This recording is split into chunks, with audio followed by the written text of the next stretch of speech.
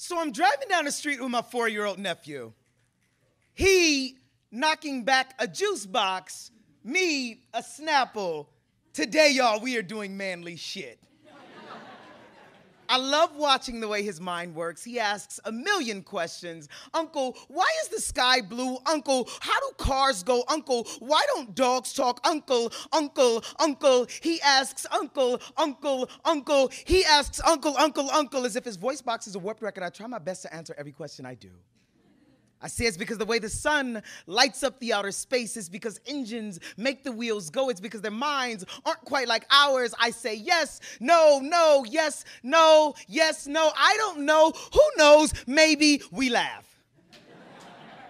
He smiles, looks out the window, spots a cop car, drops his seat and says, "Oh man, Uncle, 5-0, we gotta hide." I'll be honest. I'm not happy with the way we raise our black boys. Don't like the fact that he learned to hide from the cops well before he knew how to read.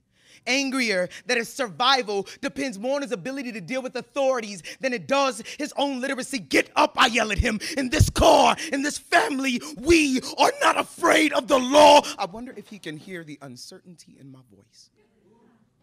Is today the day he learns that Uncle is willing to lie to him?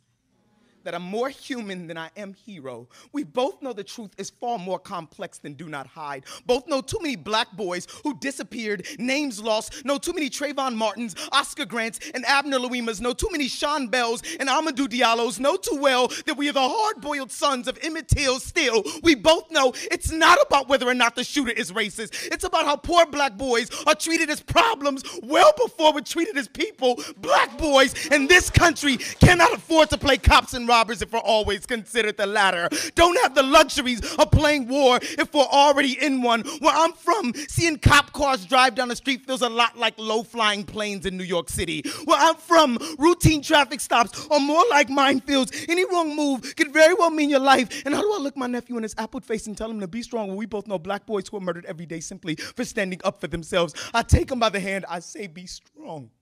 I tell him, I say be smart. Be kind and polite. Know your laws. Be aware of how quickly your hand moves to pocket for wallet or ID. Be more aware of how quickly an officer's hand moves to holster for gun. Be black. Be a boy. Have fun. Because this world will force you to become a man far more quickly than you'll ever have to need to. He lets go of my hand, but Uncle, he asks, Uncle, what happens if the cop is really mean? And it scares me to know that he, like so many other black boys, is getting ready for a war I can't prepare him for.